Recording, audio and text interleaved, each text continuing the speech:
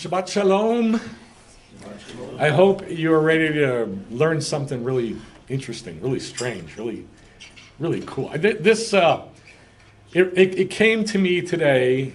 I realized finally that I wasn't taught anything about Judaism. And I've said that so many times, but it really came to my mind very clearly today because I got born again and came into Messianic Judaism, and nobody in Messianic Judaism back then was teaching from the basic things that Jewish people start studying when they're kids. When you're 3 or 4 years old, you start studying the Torah and you start studying Davka, which is the Talmud. And it's a very systematic way to study it. I didn't do that. So now, every week after week after week for years, last 7 years basically, I read through the Torah and I'm like, oh my God, that is amazing. Then I read Rashi or I read in the Talmud. I'm like, where did they get this stuff from? And then they all quote each other like it's common knowledge. And I'm like, wow, that is amazing revelation. It's not amazing revelation. The Jewish people have had it for 4,000 years, and we were just too lazy or dumb or ignorant, just ignorant because we weren't taught it. But it's there. It's been there the whole time. These treasures, and to the Jewish people, these treasures are like, breakfast cereal. Yeah, okay, go get it. Get it out of the cabinet, eat it. We do it every day. But to us, it's just like mind-blowing. So every week when I listen to a teaching or several teachings by Rabbi Anava or the other rabbis online,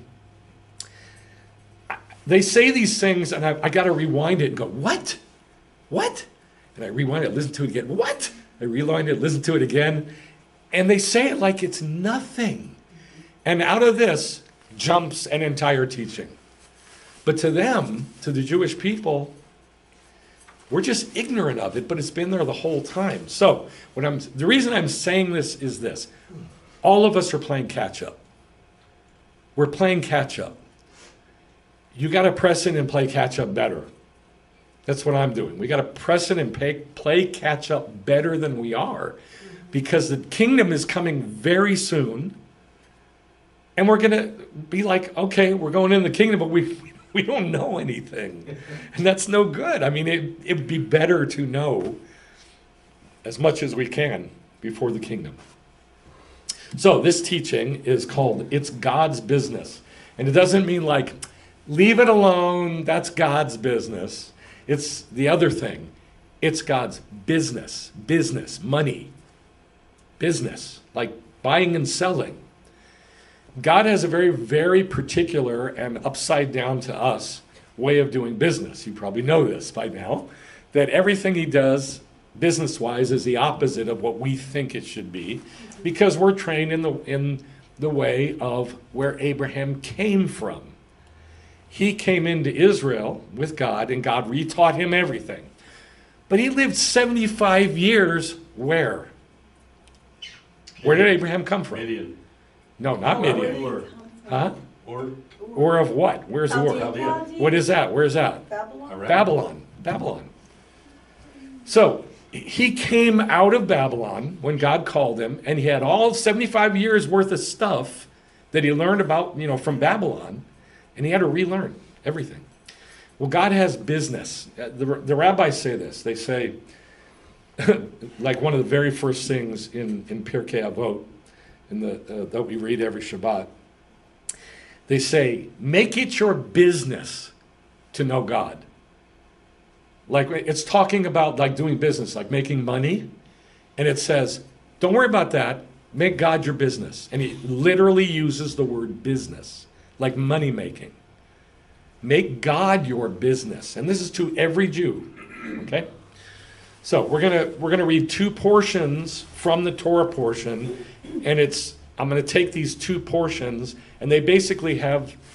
It's gonna sound like completely different messages that I'm gonna talk about, but then they're gonna come together into one message. Okay, got it? Yes. All right. So we're gonna go to Bereshit 23. Starts out Chayai Sarah, the life of Sarah, and then talks about that she dies. And then she never shows up for the rest of the Torah portion. But the name of the Torah portion is the life of Sarah. Anybody know why Sarah died? The rabbis say why she died. Why did she die? She stopped breathing. Why did she? Head of the class. Why did she die? You taught last year is because she saw Isaac, so she knew the promise was fulfilled. Opposite. That happened earlier. She heard that he died and had a broken heart. Yes. She heard that about the Akedah and that Abraham was going to kill their son.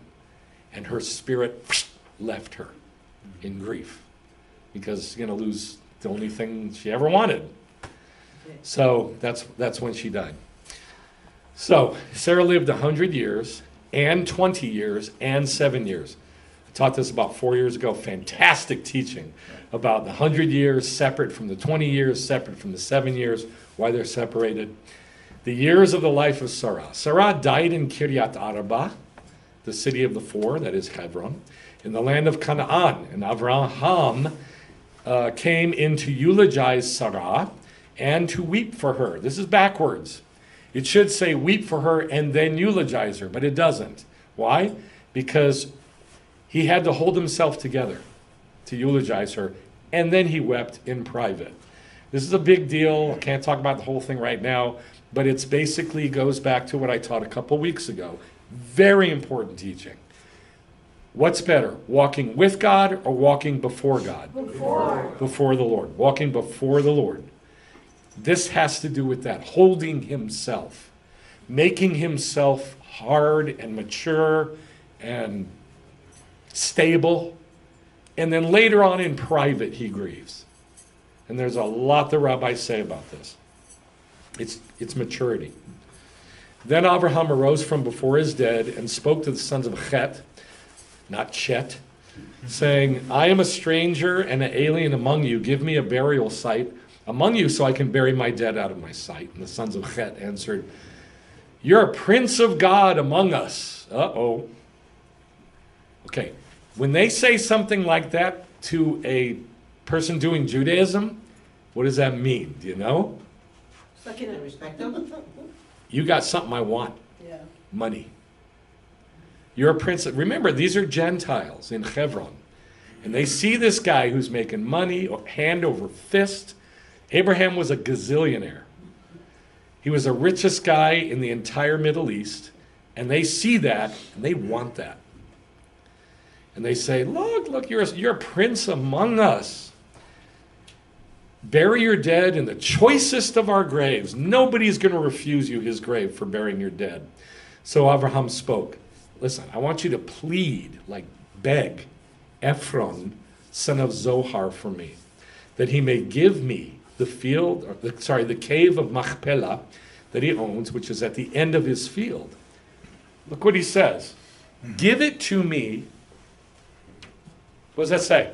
Full price. For the full price. Not give it to me and walk away. Give it to me for the full price. He's willing and knows he has to pay for it.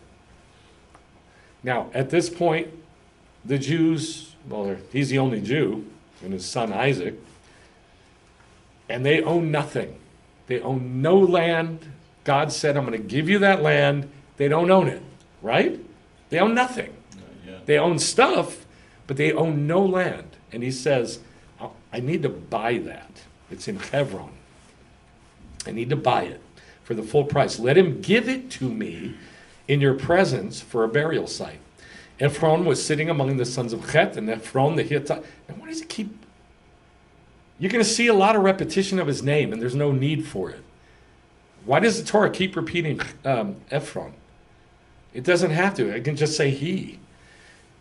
Let's see. Ephron was sitting among the sons of Chet, and Ephron the Hittite answered Abraham, no, my Lord, listen to me. I give you the field, and I give you the cave that's in it.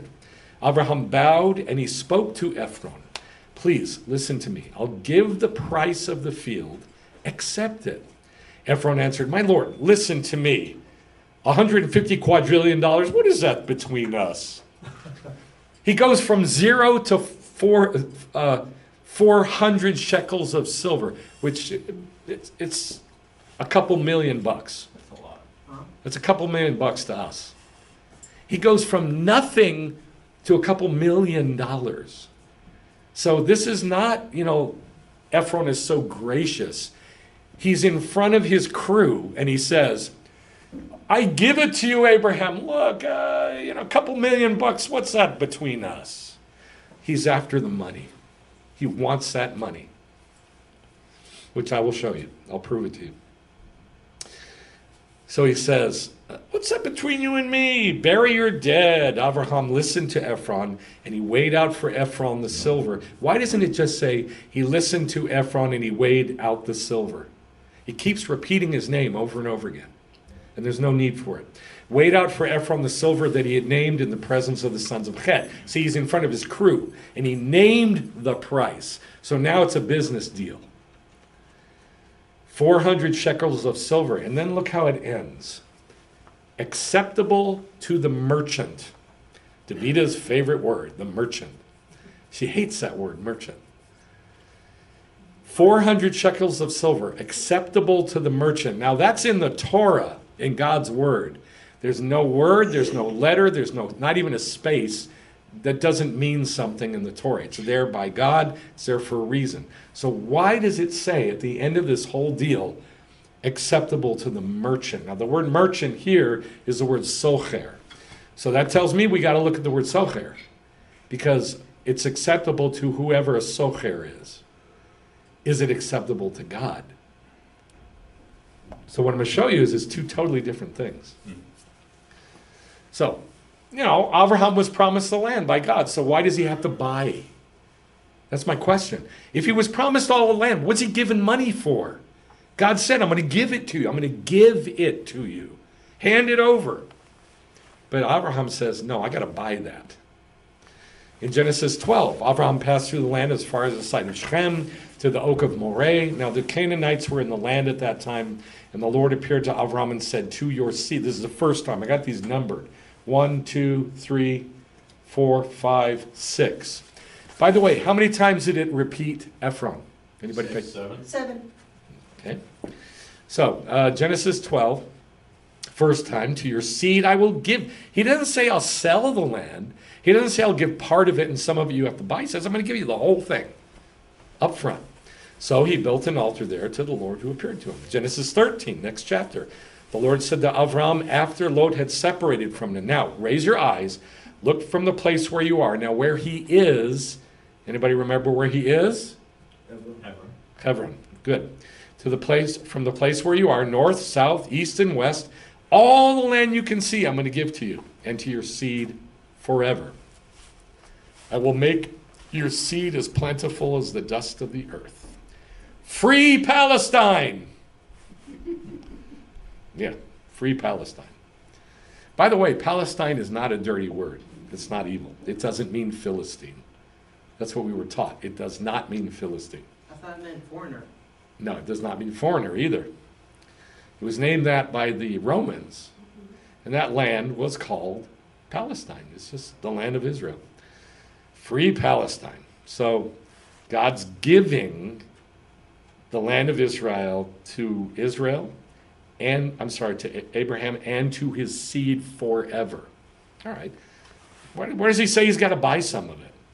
All the land that you see I'll give to you and your seed forever. I'll make your seed as plentiful as the dust of the earth, so that if somebody can count the dust of the earth, then your seed could be counted. Number 3, get up, arise, walk throughout the whole land. Did Abraham, I taught this 2 weeks ago. Did Abraham walk through the whole land? No. Not even close.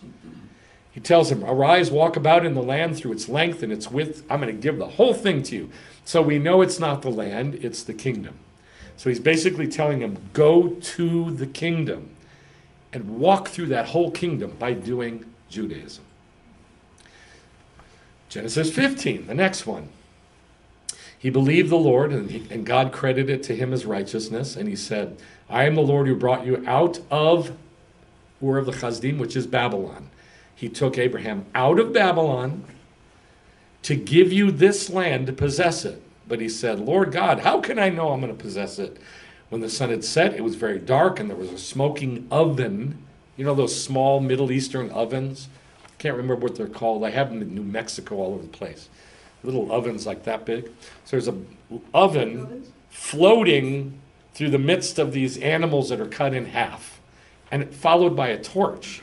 It's like an oven, like a regular old oven, and it's floating through in between the pieces.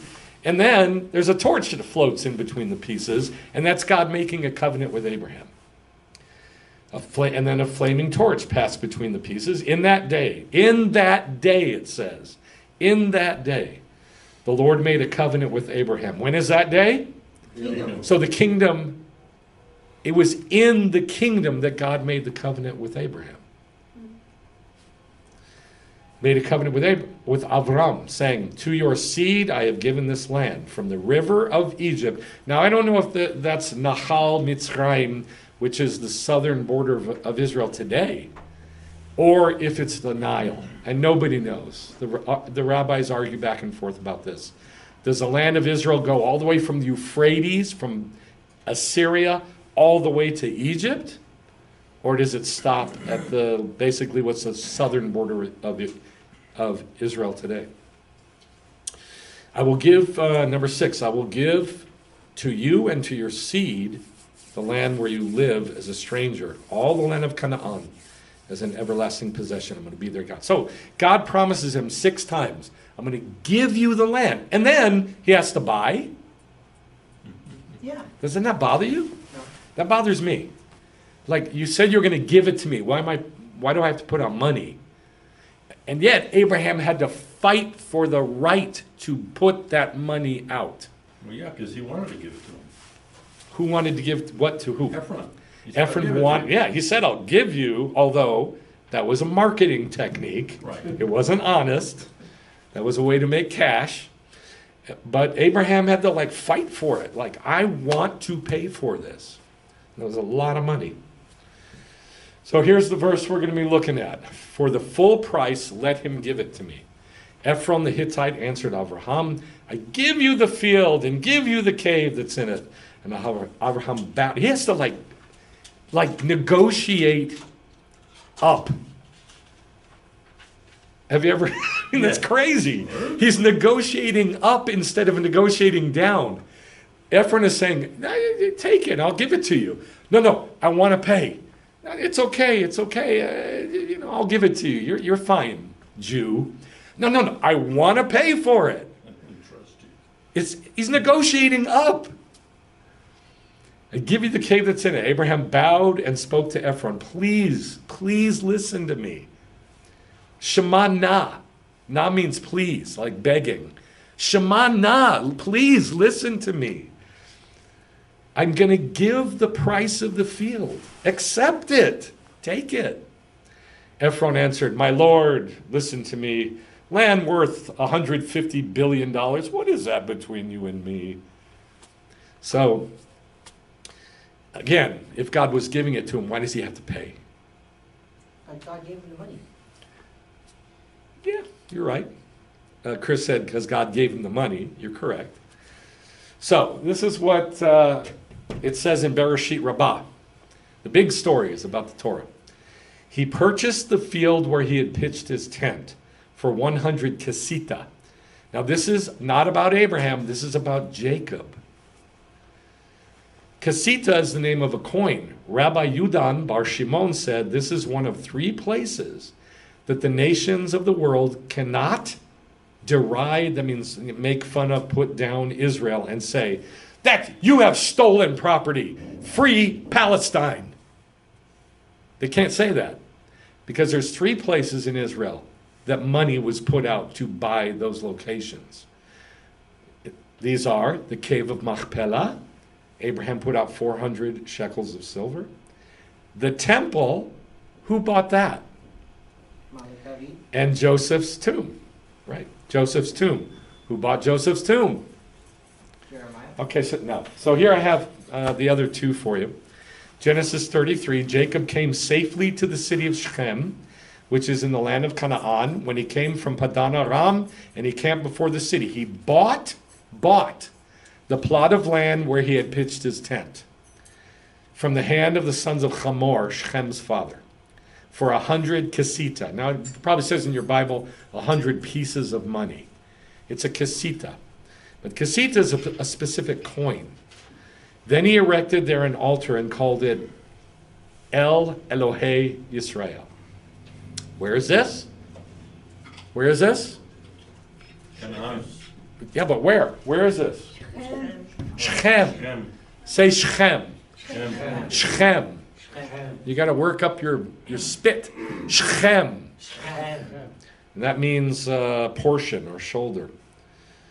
So Jacob bought the plot of land where Joseph's bones was going to go. He didn't have to do that. God said he was going to give him the land, but he bought. 1 Chronicles 21. Then the angel of the Lord told God to say to David, David should go up and build an altar to the Lord on the threshing floor of Arnon the Jebusite.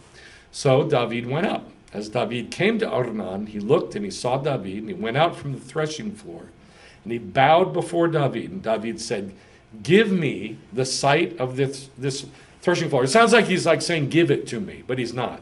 He's doing the same thing Abraham did. He said, give me the field, give me the cave, but I want to pay for it. So he says, give me the site of the threshing floor that I can build on it an altar to the Lord. For the full price you shall give it to me. That's exactly word for word what Abraham said, isn't it? Mm-hmm. All right. That the plague may be restrained from the people, Arnon said, take it. Now this is not like Ephron. He's saying, take it.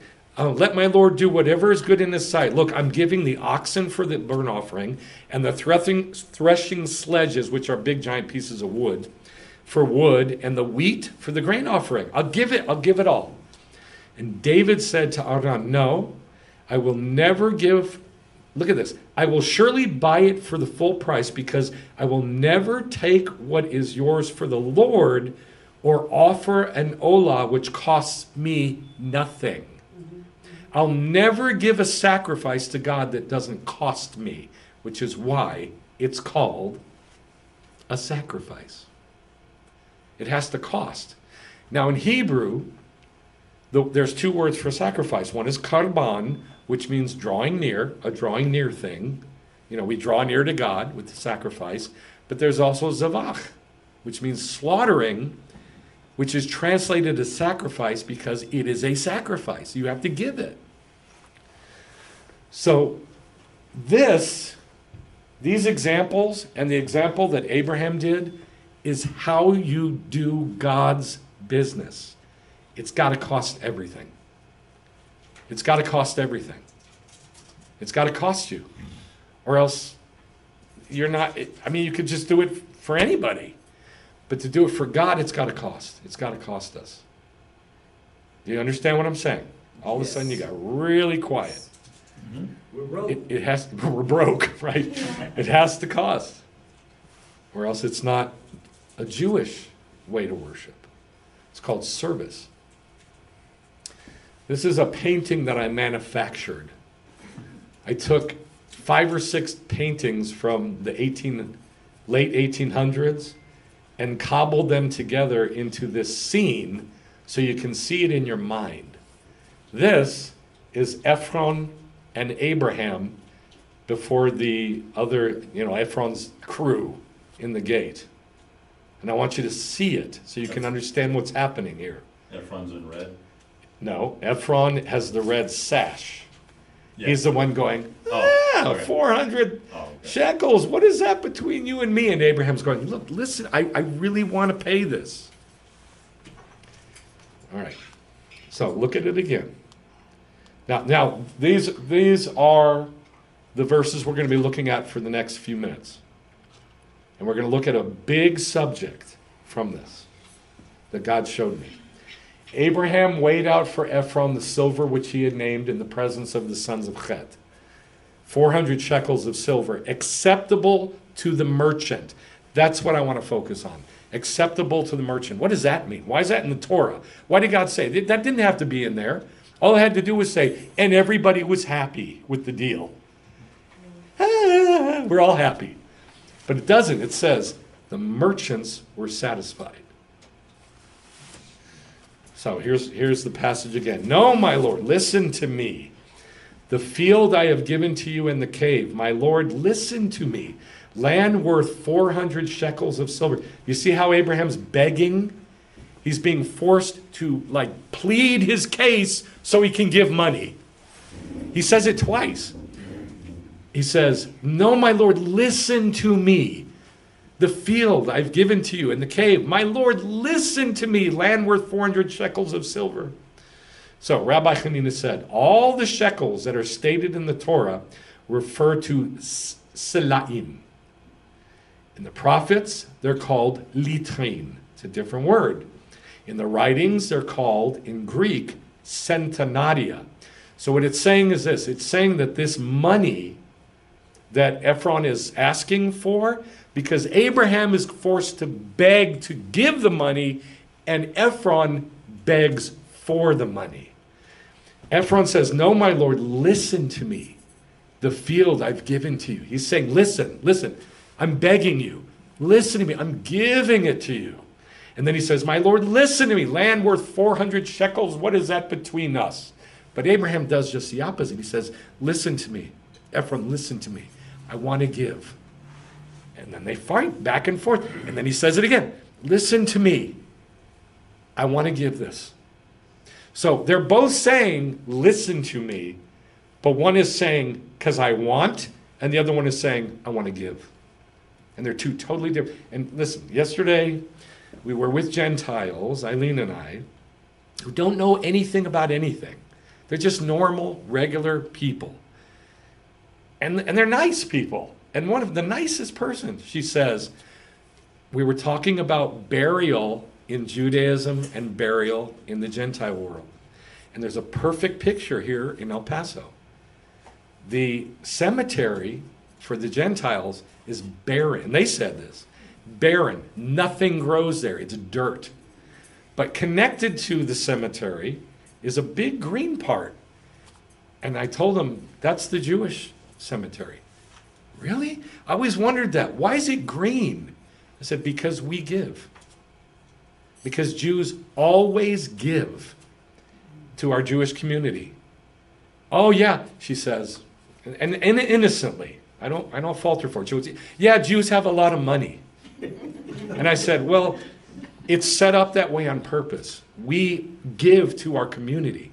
We give everything to our community. Why? So that nobody's without in our community. And if you go by the cemetery, when you drive by the cemetery, look at it when you're on the freeway. You're going to see this big green part right by the freeway. That's the Jewish cemetery. And right behind it is the Gentile cemetery, as barren as it can be. Well, this is on purpose. This is done on purpose. So I want you to see that there's a difference in how money is exchanged in Judaism and in the Gentile world. You probably know this in your head, but I'm going to make it very, very clear in the teaching. I hope. That's what I'm shooting for anyway. So this is what it says. It says there's this coin that shows up all throughout the Bible. In the Torah, it's called selaim. In the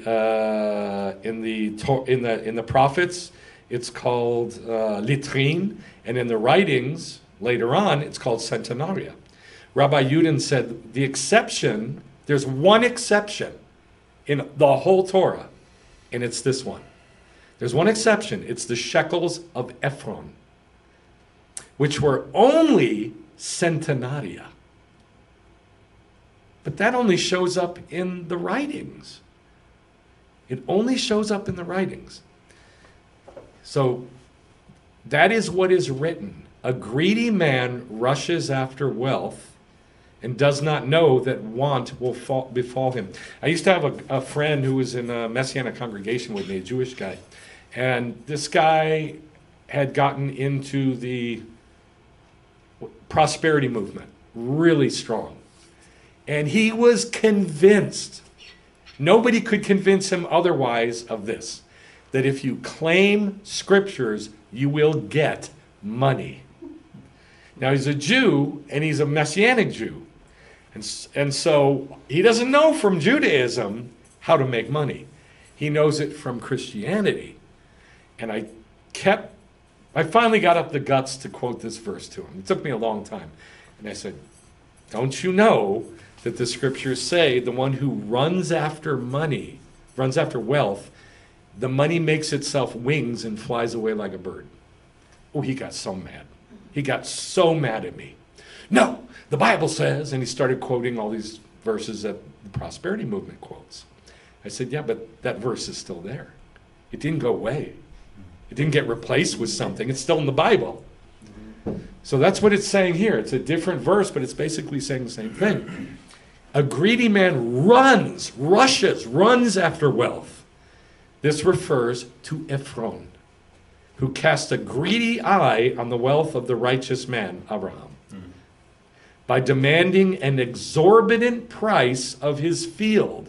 Now we read 400 shekels, we're like, yeah, okay, big deal, no big deal. No, this is millions and millions of dollars. How much is a shekel? It changes all the time, but you're going to have to do the research on your own. If you Google shekel valuation modern day, you'll find out. But this is not like the shekel of the modern day. Shekel of the modern day ain't worth anything. It's worth a quarter or something like that. Back then, if you Google shekels in the Bible times, it'll give you a whole list of valuations and how it changed. This is millions of dollars, 400 shekels. So he demands an exorbitant price of his field. Now look at what it says. Then it says, he doesn't know that want or diminishment will happen to him. Want means like taking away from you. Diminished. In the Bible, there's all these verses, all these words that have a diminished letter, like a letter is taken out, and it means something. Or smaller, and it means something. This says that the Torah diminished the letter Vav from Ephron. This is what is written. Abraham heard him, and weighed for Ephron the silver.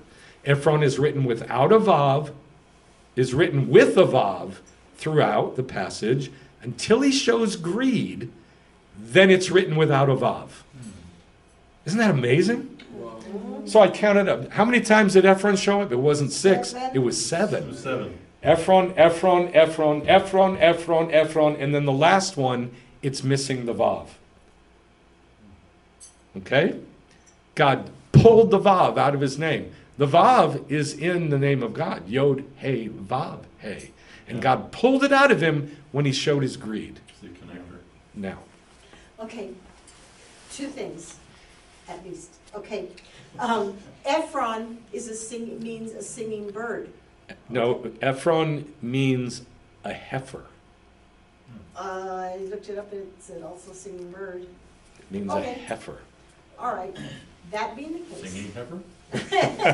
A flying heifer? Right, yeah. Well, it made me, Well, because I saw it said singing bird. And the money flies away. And the money flies away. Yes. But also. We'll in have the to day check of- that connection. Yeah, and the day of the Lord, the birds. We're not there yet. Okay, We're but not wait. there. That's We're not the- there yet. I All want to right. get there. Great, that's the one thing. Then the second thing, the diminished Vav. The Vav is like a hook, okay? Vav is a hook. The Vav is a hook. So it's like all those 6 times, there's a hook pulling for the money. Ooh. But once he has that money, there's The no more Vav, hook. there's no more hook. There's no more hook. Yeah, very good. Do you understand what she's saying?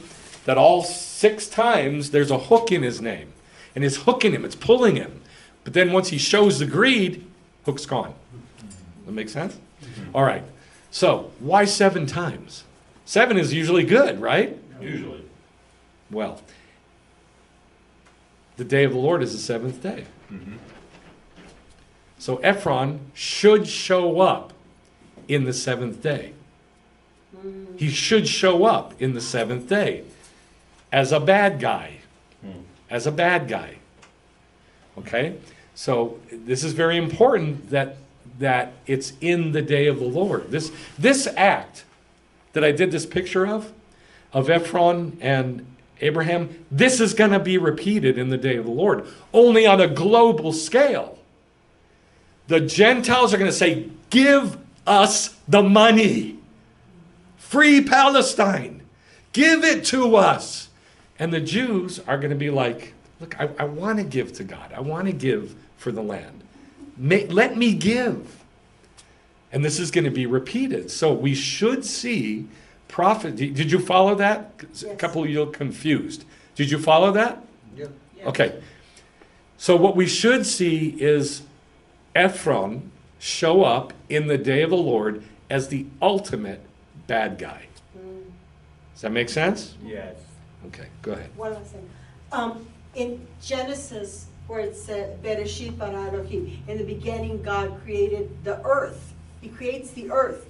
And the reason, I had read, the sages had said, why is it written like that? Because he's saying, this earth, this land belongs to you, Israel, from the very beginning. And we're saying that from the beginning, so because there will come a time when some will try to take the land away from you. Yeah. But I have given it to you From the beginning. I've given you the land from the very, very beginning, because the time will come, and it's in the day of the Lord, Yeah. when all the nations will try to take the land away from you. All the nations. And you paid for it. You paid for it. Because they're going to say, hey, this is our land. No, we have the deed. Okay, We paid for it. so who were the three people that bought parts of Israel? Abraham. Abraham first, Jacob. Jacob second. Where did Jacob buy land? Shechem. Shechem. And who's the third? David. David bought the temple site. All right. So that's right. The time is going to come in the day of the Lord where Ephron, with all his oily, kind, benevolent ways, tries to steal the land.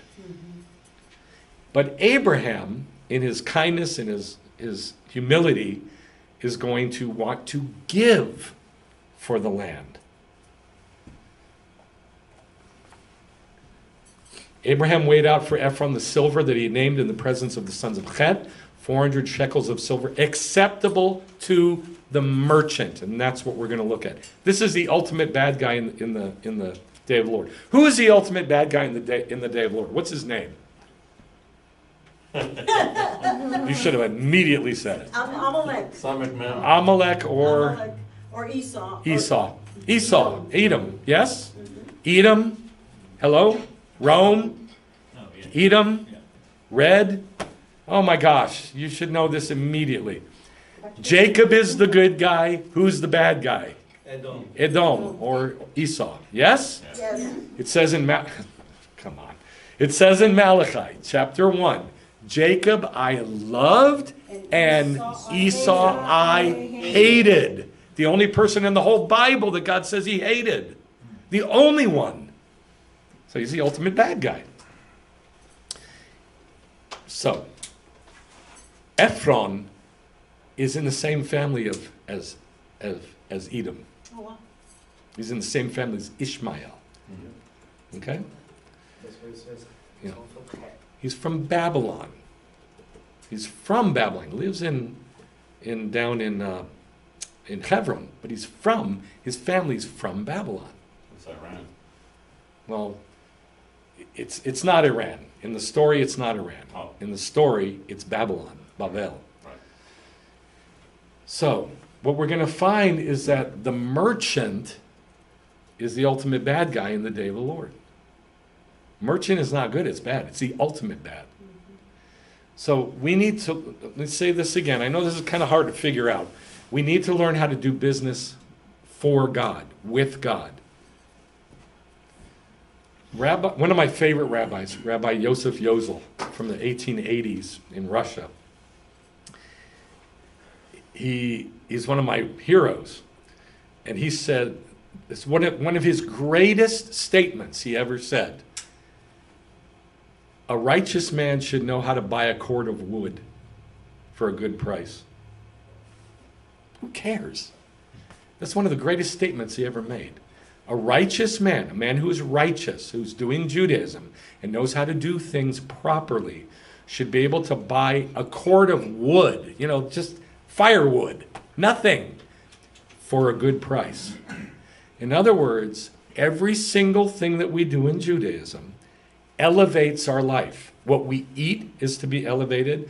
How we make love is supposed to be elevated. What we wear is supposed to be elevated. Where we go, in our conversation. Everything about our life is to be elevated by Judaism. That includes what we buy and sell. So, the word merchant, which is the opposite of God's business, is one of the words is sachar, and it means to travel around, like a peddler. Another word that Davida hates. A peddler, a merchant, goes around. He sells his wares, buys things. It also means intensively, like to do something real intense, to palpitate. You know what palpitate means? Like your heart. Yeah, your heart, beating real fast. To go about, a merchant man, to occupy with, to pant. Does that sound good? No. Palpitate, pant. Oh, got to get this done. Got to make that money. Got to get that cash. How can I do it? How can I do it? How can I do it? What I got to do? What I got to do? I got to make something happen here, baby. I got to make it happen. That's a merchant. As opposed to Judaism, which is the opposite. To trade, to traffic. Now, Isaiah 23, and then there's another passage in Isaiah that I don't have here, and then all the rest of these are in Ezekiel. And you're going to look, these are about the merchant, but they're about the day of the Lord. So who's the merchant? And what is the merchant in the day of the Lord? Remember what we're looking at. Buying the land of Israel was 400 shekels, which was acceptable to who? The merchant. The merchant, right, the bad guy, the socher. Isaiah 23, he stretched out his hand over the sea and he shook the kingdoms. The Lord has spoken against the merchant. Now, get this. Guess what word merchant is here? Canaan. Wow. Canaan. That's what Canaan means, merchant. The whole land of Israel was a land of merchants. And then God takes one dude and brings him in there and says, here, we're going to do something different. Judaism. Where does it say that Abraham did Judaism? Genesis 26, verse 5. Very good. Genesis 26:5. You guys should know this off the back of your brain immediately. Genesis 26:5. Because Abraham, Isaac, I'm giving you the land because Abraham kept my watch. Yes? What else did he keep? My statutes. My statute, chokim. What else? My mishmarim, my watches. Mishpatim. Mishpatim, judgments, and Torot. Okay? Genesis 26:5. You should know that verse. So he takes Abraham into the land of merchants. It is nothing but merchants. Go to the... Let me say it this way. Have any of you ever tried to do business with the Middle Eastern? Yep. Yes. In the Middle East? Yes. No. It's totally different. If you do it in America with the Middle Eastern, you get a thimbleful.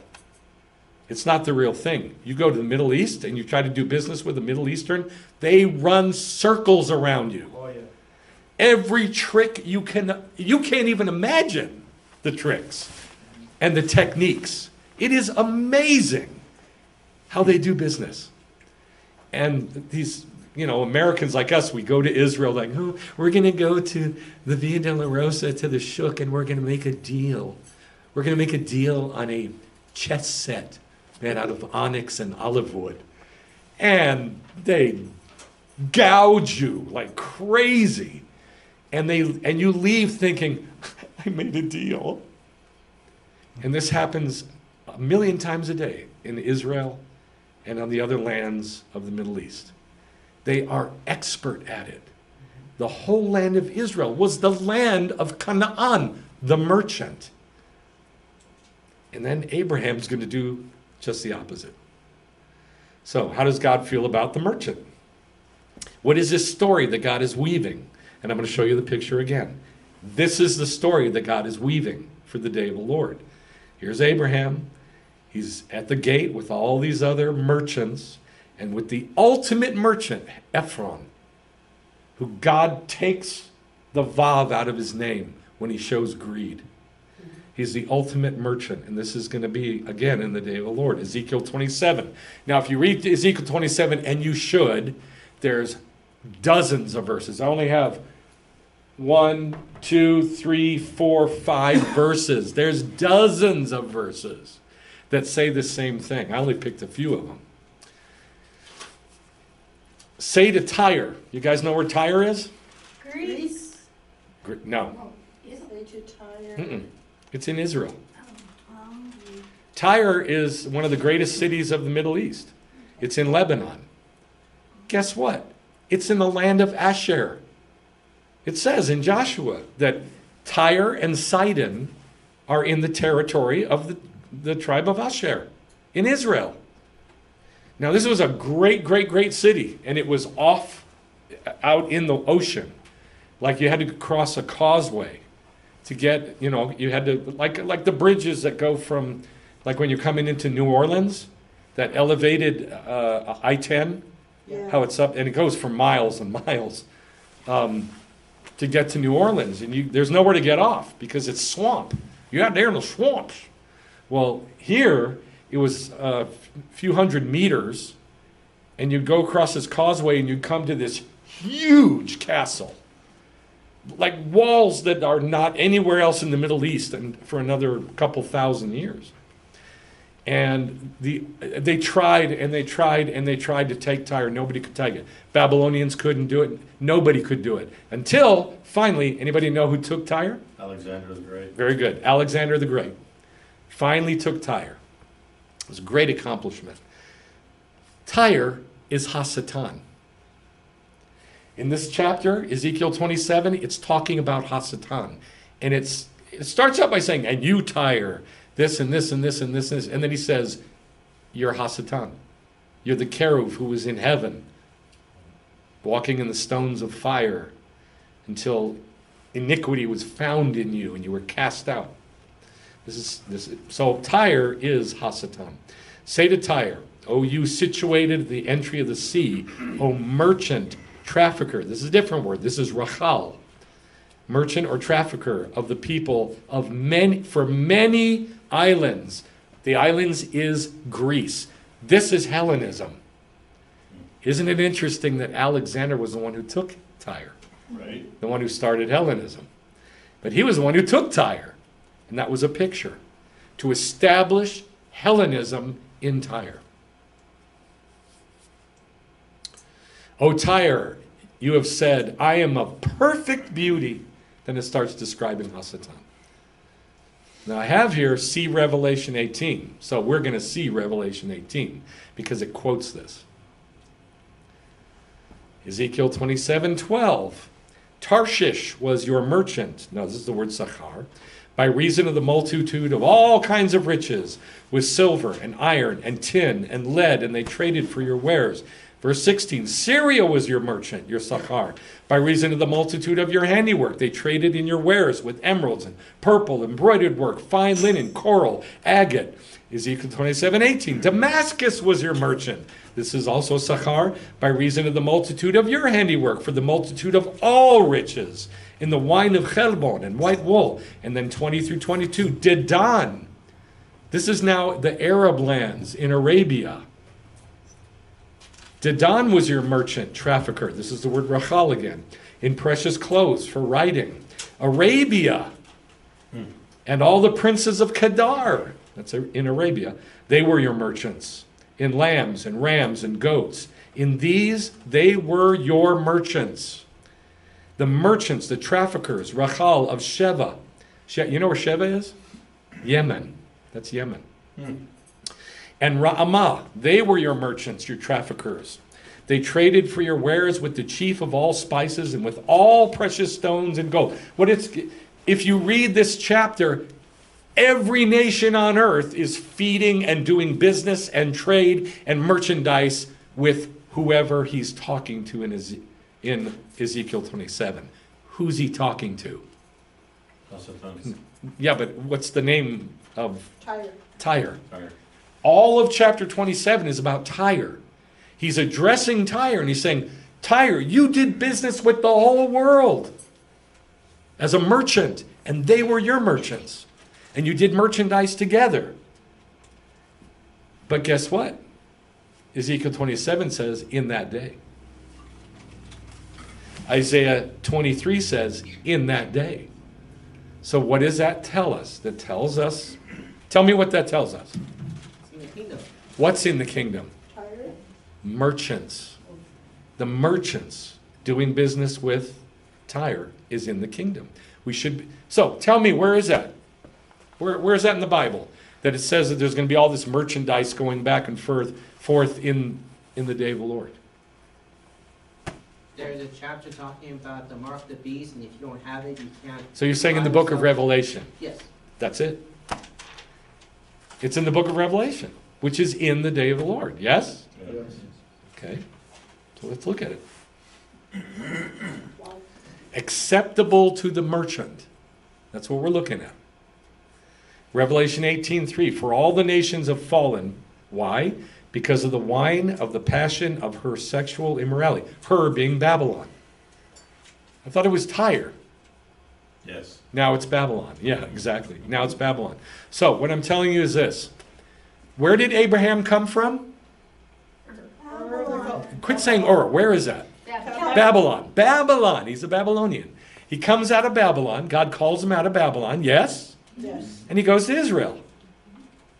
All of these Canaanites have traffic with Babylon. Babylon is the ultimate picture of evil nations, plural, in the Bible. Tyre is just one city, but it is Babylon. If you read all the verses about Tyre, you read all the verses about Babylon, you will see that God says the same exact thing about the two of them. So once you come to Revelation 18, don't read Babylon, read Tyre. Babylon and Tyre, because they're the same thing. All the nations have fallen because of the wine of the passion of her sexual immorality, and the kings of the earth have committed sexual immorality with her, with Babylon, Tyre, and the merchants of the earth have become rich from the excessive wealth of her luxury. Okay, this is in the day of the Lord. This is the birth pangs. Chapter 18 also, verse 11 through 13. Now, I couldn't quote the whole thing of Revelation 18. Just like I couldn't quote the whole thing of Ezekiel 20, no, not 27. Ezekiel 20, yeah, I'm sorry, Ezekiel 27, thank you. I couldn't quote that whole thing. There's just not enough room. But it's word for word the same shopping list that's in Ezekiel 27. It's the same shopping list. And the merchants of the earth weep and mourn over her, over Babylon, Tyre, because no one buys their cargo anymore. Cargo of gold and silver and precious stones and pearls and fine linen and purple and silk and scarlet and all citron wood and ivory and every article from valuable wood and bronze and iron and marble and cinnamon and spices and incense and perfume and frankincense and wine and olive oil and fine flour and wheat and cattle and sheep and horses and carriages and slaves and human lives. And every one of these words appears in Ezekiel 27. This is quoting Ezekiel 27. Do you understand what I'm saying? Mm-hmm. If you don't understand the Tanakh, you cannot understand the New Testament. Period. Yep. You are lost if you don't understand what it's quoting in the Tanakh. It's quoting Ezekiel 27 about the merchants. And so then that's why he says the merchants of the earth. Revelation 18, the merchants of these things, verse 15, who became rich from her will stand at a distance because of the fear of her torment, weeping and mourning. This is also in Ezekiel 27. It says that you're in ships, and the ships will be off the land, and they will be astonished watching the destruction. It says it in Ezekiel 27. Revelation 18:23. And the light of a lamp will never shine in you again, Babylon, and the voice of the groom and bride will never be heard in you again. For your merchants were the powerful people of the earth, because all the nations were deceived by your witchcraft. And what I want you to see is this. The worst thing you can be in God's sight is not a prostitute. It's a merchant, a money grubber. Why do you think the whole world accuses the Jews of being money hungry? That is the number one accusation against us. The Jews have all the money. Do yourself a favor and Google greedy merchant. And you know what it's going to come up? A bunch of cartoons that are in the world right now of a Jew going like this.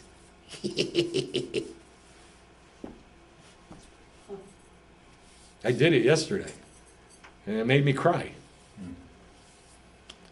I didn't type in Jew. I didn't type in Jewish merchant. I typed in greedy merchant.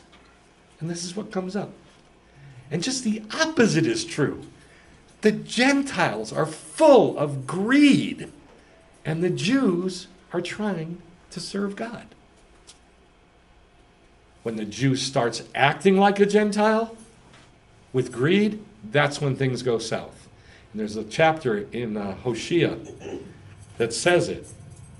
God talks to Ephraim, which is Israel, and he says, you are full of greed as merchants, and you rip everybody off. And it tells why. It tells because they turned to the way of the Gentile.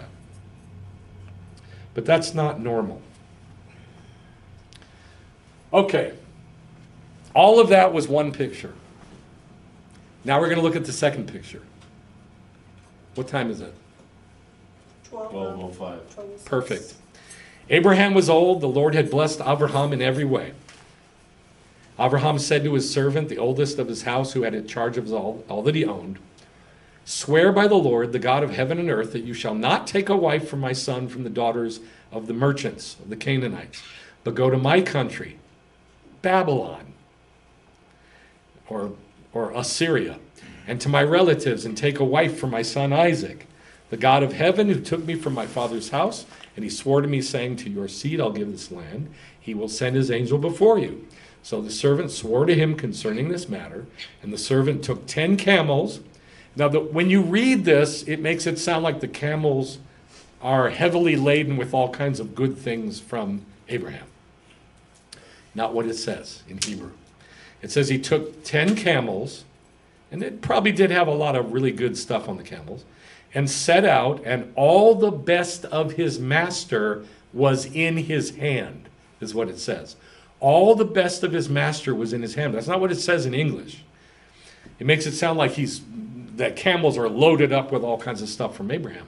Not true. So it says in Genesis Rabbi about that. Listen, all the best of his master is in his hand. How can you take all the best of Abraham and stick it in one hand? How is that possible? It's dowry. Yeah, but how is he going to put all that in one hand?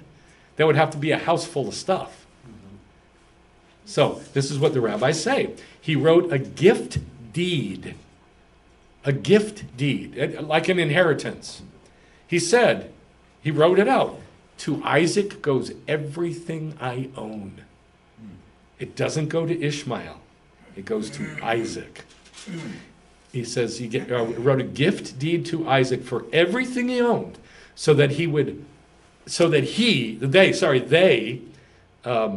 Laban and his family, so they would hasten, literally says jump.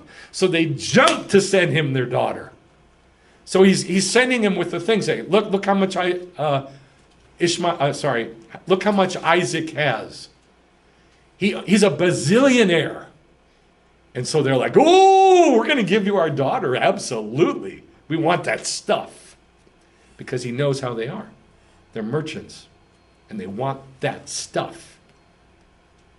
And he arose and he went to Mesopotamia. And he made the camels kneel down outside the city by the well.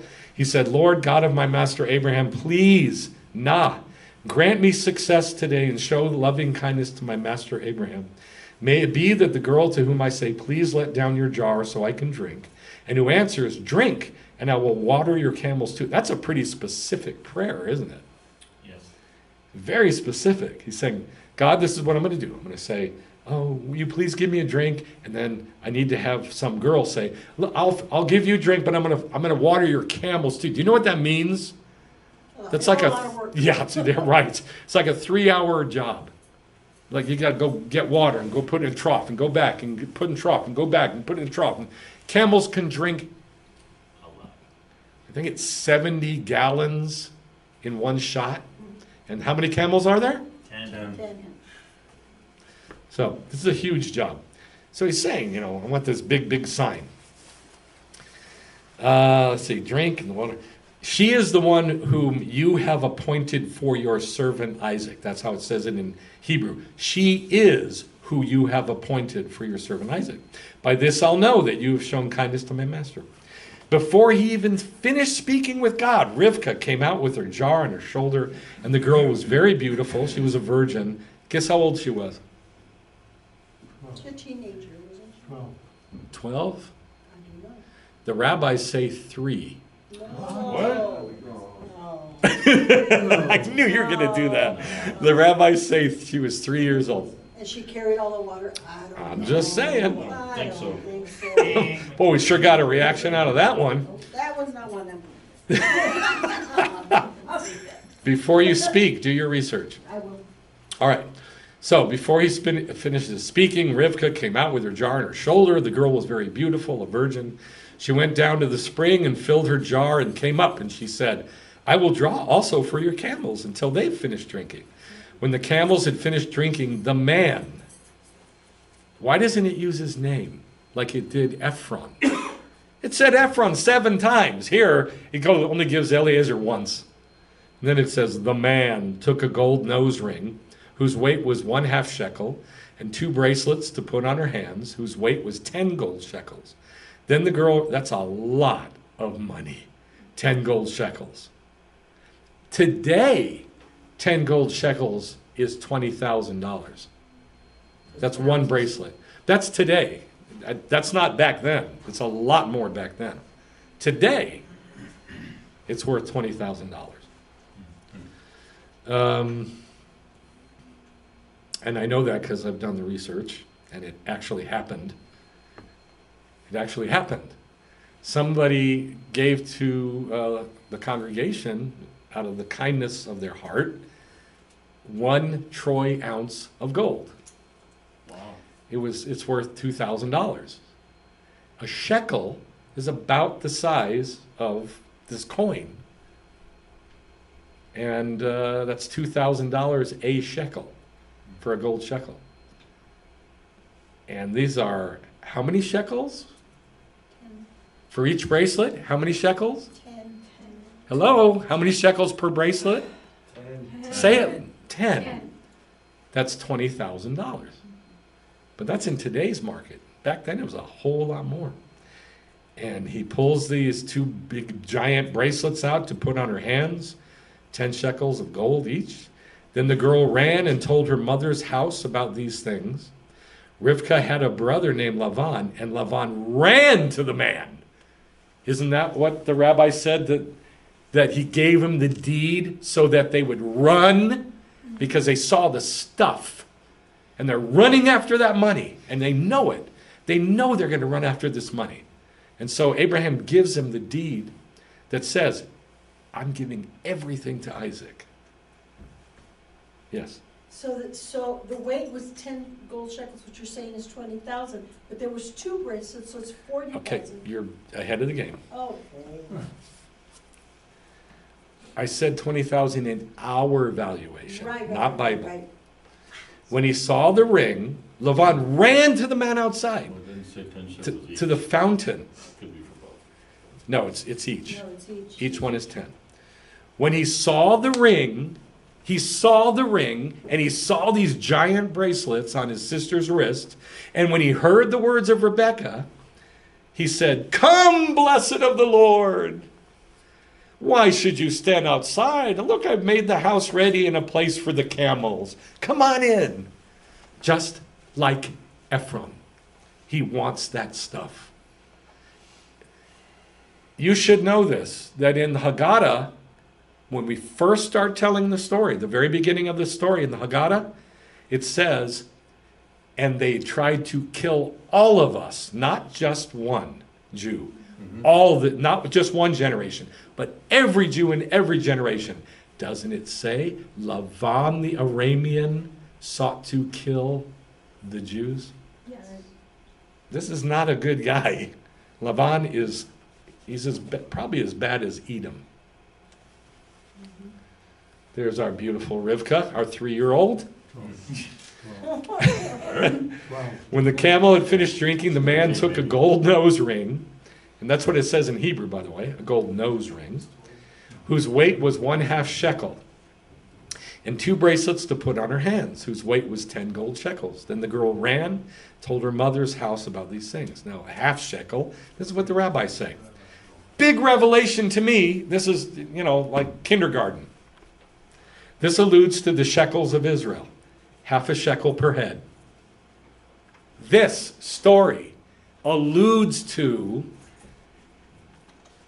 the shekels of Israel. 1/2 shekel per head. That's in Targum Jonathan. That's how it reads in Targum Jonathan. Like when I got a Brit? No, when we gave a 1/2 shekel, I know. which we'll get to. Okay.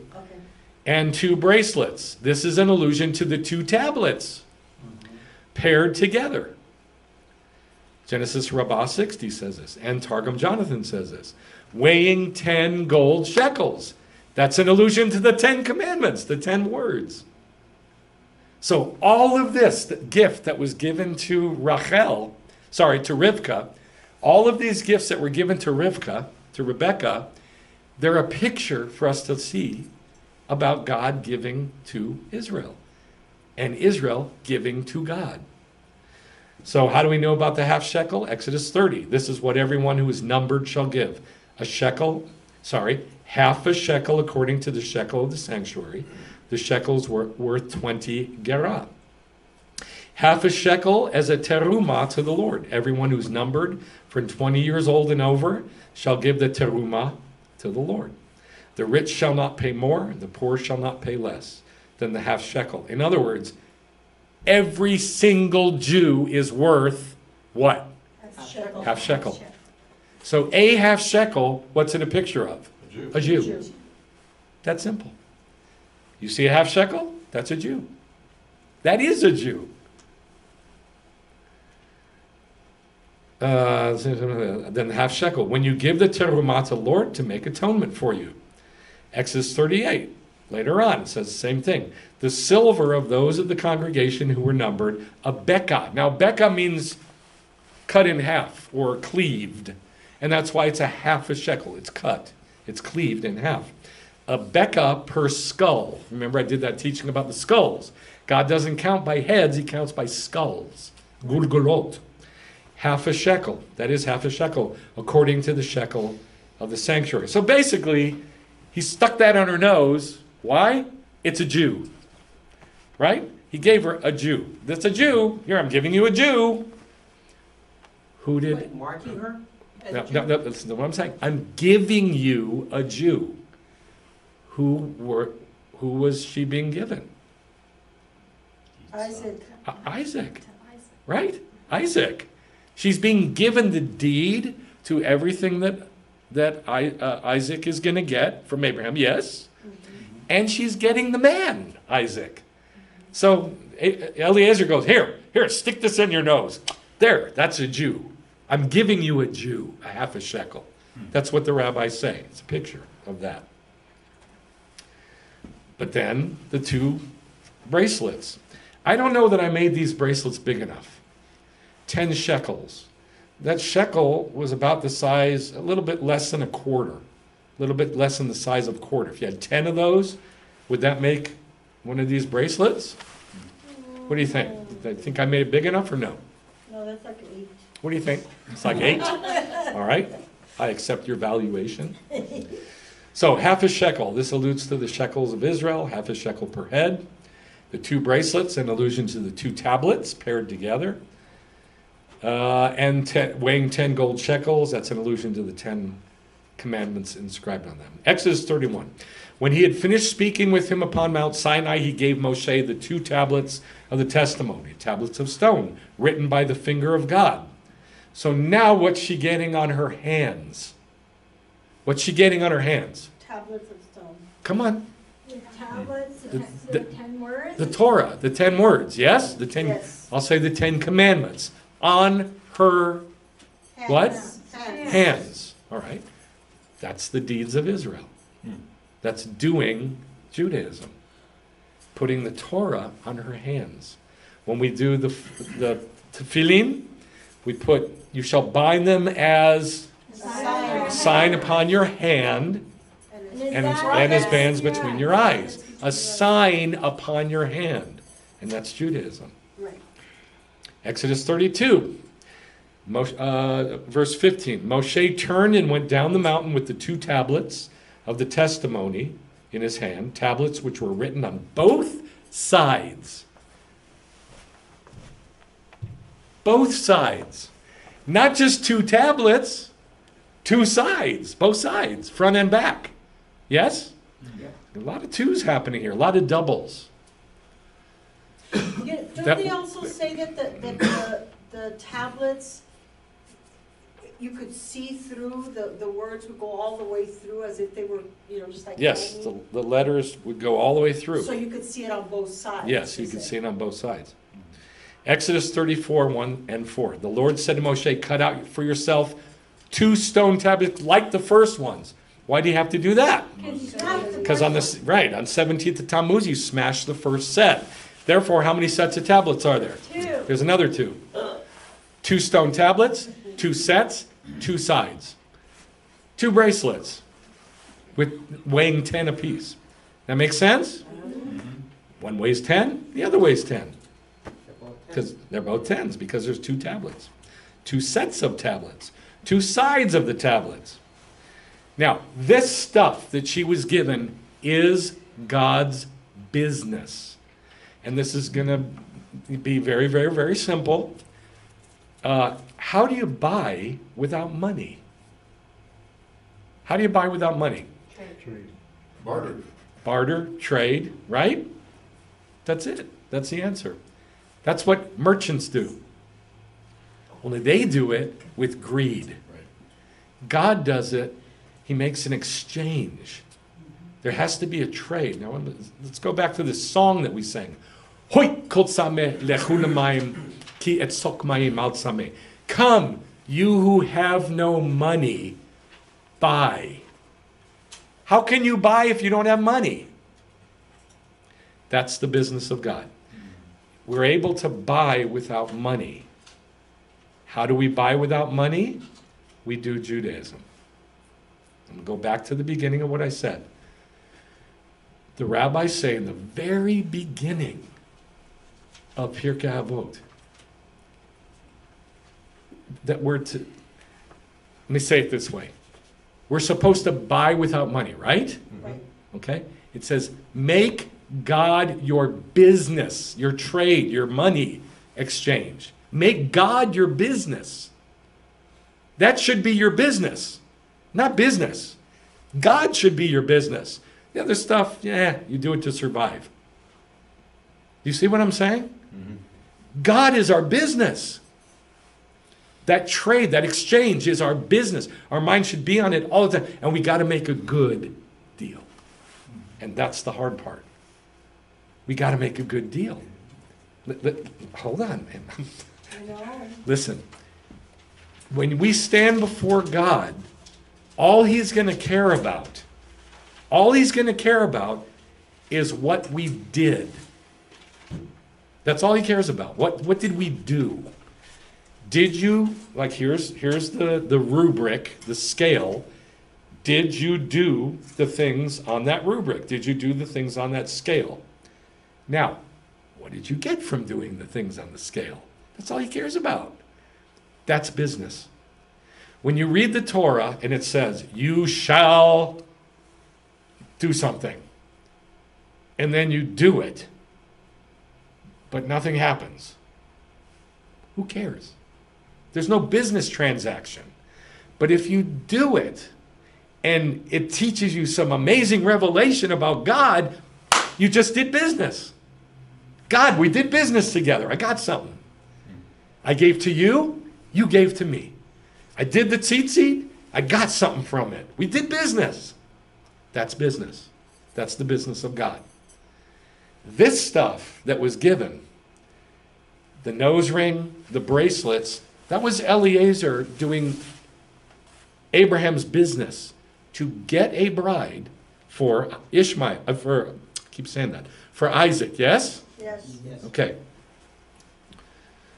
So here's how I read the passage. Then the girl ran and told her mother's household about these things. Rivkah had a brother named Lavan, and Lavan ran to the man outside the fountain. The man ran outside to the fountain, and Lavan ran to the man. What man? Outside. Why does it say outside? Did he run in a house? To the fountain. Why does it say to the fountain? So I read that and I'm like, what? This is all wrong in Hebrew. This is really, really badly phrased in Hebrew. The girl ran and told her mother's household about these things, and Rivkah had a brother named Lavan. And Lavan ran to the man, who is unnamed, outside to the fountain. Okay. Now, if you just read it normally, it was like if you read in the Bible, it'll say, and Lavan ran outside to the man who was at the fountain. That's not what it's saying. It's a picture. Lavan ran. Here's what it says in Genesis Rabbah. Why did he run? What was he running for? Now it came to pass when he saw the nose ring, and he said, this person is rich. He set his eyes on the money, just like Ephraim. That's why he ran. He wanted the stuff. I read it different. I read it like this. And Lavan ran to the man. The man is Messiah in Judaism. Did you know that? And I've given you only two passages here. There's a bunch in the Talmud. I've only given us two just because for the sake of time. Rabbi Levi said if a person murdered someone and was not killed as punishment, when will he be killed? When will judgment happen? It will be when the man will come. The Messiah. Those are not my words. The Messiah, that's in the text of the Talmud. Sorry, of the Midrash. It will be when the man will come. The man is the Messiah. The feet of a poor man, the King Messiah, who is referred to as a poor man riding on a donkey in Zechariah chapter 12. 12. The feet of a poor man, the King Messiah, who was referred to as a poor man riding on a donkey. So when you read in the Bible just the word man by itself, it's the Messiah. So this is how I read it. And Lavan, do you know what his name means? White. White, yeah. And the white guy, the guy who's been made white, Pure. the guy who's been made pure, not Lavan the merchant, Lavan the white guy who is still a merchant. His name is White. So you see what I'm saying? There's somebody here who looks righteous, but he's a merchant. He wants the money. And he runs to the Messiah. He runs to the Messiah. And the Messiah is outside the camp. Now, why does it have outside the camp? Where does it say Messiah is outside the In camp? the field, the king will No. be. Where does it say Messiah who is outside the camp? Ah, come on. You should know this. Paul wrote that. It's in Hebrews. In Hebrews, let us go to him who is outside the camp and suffer the way he suffered.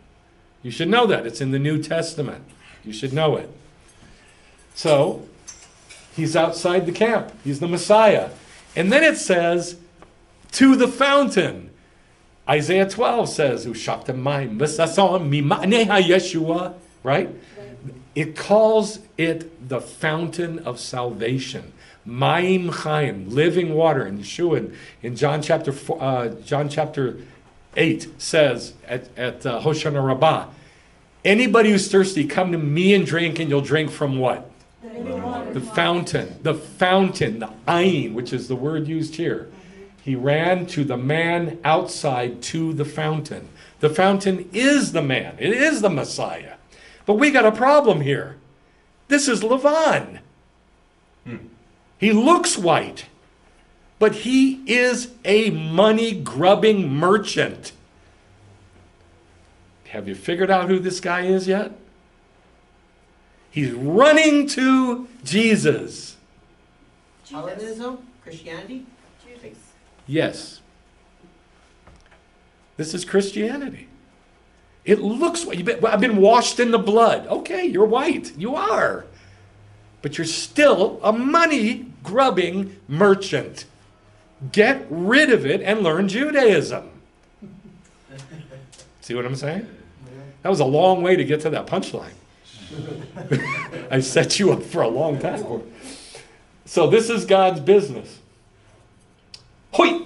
Everyone who thirsts, come to the waters, and you who have no money, come, buy and eat. This is not going to happen for normative Hellenistic Christianity. It can't.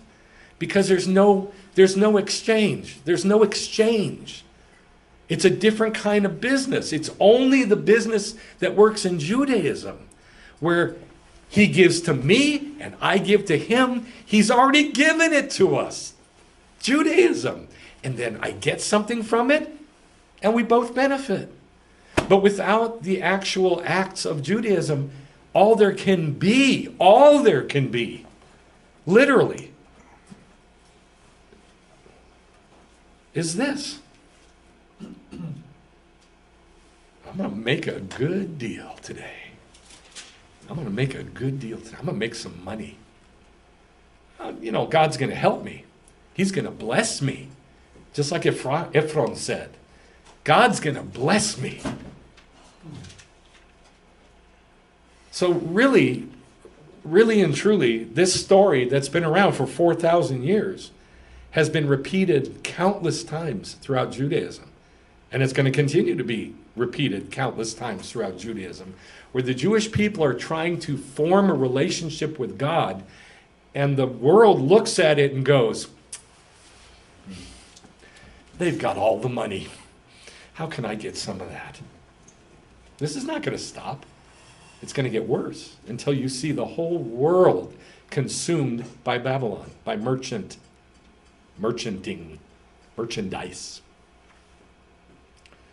But God says, come buy wine and milk without money and without cost. Well, then why does he use the word buy? You see what I'm saying? Mm-hmm. Why use the word buy if there's no money? Because it's a different currency. It's the currency of Judaism, which produces faith. Matthew 13. This is where you're going to get lost if you're not lost yet. So try to concentrate, because I have a hard time following this. The kingdom of heaven. What's the kingdom of heaven? Give me a synonym for the kingdom of heaven, please. Day of the Lord. Thank you, Eileen. The day of the Lord. What else?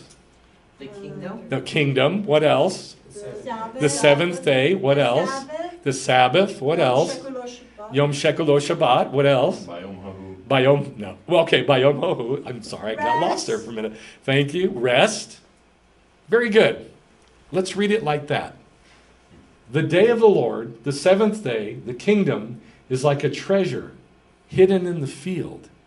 It's a treasure, but it's hidden, which a man found. How did he find it? Went looking for it. Right, he went digging for it. He went digging for it, and he found it. And then he rehides it. Why in the world would he do that? Because he doesn't own the field that the treasure's in. Because he doesn't own the field that the treasure's in, and what did you say? Nobody will steal it. Right, nobody will steal it. So this is where I get lost. This is where I got lost. I'm like, oh, why rehide it? Don't you want to oh no, you don't want to share your treasure with everybody. That's stupid. God gave it to me. And that's when I figured out, wait a minute. I found it. It's not like I found it. It used to have print bumper stickers that said I found it. And it was talking about Jesus. You ever see those? I found it, and so I'm going to go share it with everybody. No! Our relationship is personal. And we show it, and we learn from it, and by doing Judaism. And it feeds us and only us. What I learn for me. Period. Not for you, not for my children, not for my wife, for me. Because that's a treasure I found. And it's my relationship with God, Period. Do you understand what I'm saying? Uh-huh. You got to rehide it. And from joy over it, he goes, and then, this, I really got lost on this one. And then he sells everything he's got. Because he goes and he buys that field with the money he makes. That's God's business. That's God's commerce. Give everything. Give it all. So that you can do Judaism. Does that make sense? I know that's a different twist on what Yeshua said. I've never heard that. But now I can see that. And I can see it primarily from the pattern that God set up from the beginning with Abraham. Same thing happened with Isaac. Same thing happened with Jacob. Same thing happened with David. Same thing happened with Moses. Same thing happened with all the prophets, that they did business with God. And this keeps repeating over and over and over again. Revelation 3, Yeshua says, I advise you to buy from me gold. What? What am I going to buy gold with? Right. What am I going to buy gold with? Guys, I'm asking you a question. What am I going to buy gold with? Money, I guess. But that's gold. Right. It makes no sense. Let me say it this way. I advise you to bring me your pastrami sandwich so I can give you a roast sandwich. Corned beef sandwich. Yeah. Barter. Why? Right. Why? Barter. Right. So it's like, it makes no sense in Gold's the. better. Yeah, but it's not just gold. It's gold refined by fire. Right. So that you may become rich. And then God says, don't be rich. So obviously it's not talking about money. Right. Yes? He's talking about the economy, the business of God. Hoi kol sameh lechul mayim, ki etzok mayim al sameh. Listen. Hey, that's how you say it in English. Hey, you who have no money, come buy from me. And he's saying the same thing here. I advise you to buy from me gold refined by fire so you can become rich, and white garments so you can clothe yourself, and that the shame of your nakedness will not be revealed, and eye salve to anoint your eyes. And if you get white garments, you are then Lavan. Yes? That's where the trouble starts. You better make sure that you don't act like Lavan, but act like Abraham and Isaac and Rivka. Not like Lavan and his family, which is what most people do. Oh, Jesus, heal me, give to me. Oh, I heard him, he touched me. I love Jesus so much. Hey, everybody, let's start a business, and we'll make money for God. And we'll write a book, and we'll do a video, and we'll reach the world with the message of Christ. And this has been repeated 1 billion times. Instead of, that was from me. Thank you, God. I get to know you. I get to know you because I did Judaism. I get to know something about you, and leave it there. And if somebody wants to know, tell them. We're never going to make money for God. Never. It's not going to happen. It's not supposed to happen. Money's for existing. That's all. That's it. So it's a whole different kind of business than you're used to. But to make it super simple, I'll just end with this. Don't just do Jewish stuff. Learn from every Jewish thing you do. You got to open your ears to learn from every Jewish thing you do. If you do, you got a chance of getting to know God. A better and better and better chance of getting to know Him. And just leave it there. It's for us personally. Let's pray. Thank you for sending the man, Lord. The man who's outside the camp, the fountain. I'm going to run to him. I am going to run to him. And Lord, I ask that you teach us the ways of Abraham, because we want the faith of Abraham. And I know that he did Judaism, so I'm going to do that. And I ask that you would show us amazing secrets and treasures out of your Torah. In the name of Yeshua, reveal to your body all over the world amazing secrets from your Torah. Amen. Shabbat Shalom. Shalom.